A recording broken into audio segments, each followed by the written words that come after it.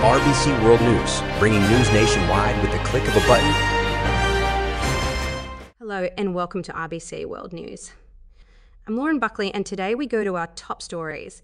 YouTuber Carrie has been spotted in Bloxburg trying to scare her boyfriend. She went undercover and tried to stalk him on a new Roblox account. The police have not gotten involved yet. Now we hand over to our finance reporter, Matt. Thank you, Lauren.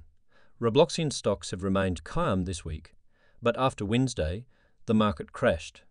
Here is some footage that we captured inside the stock trading floor.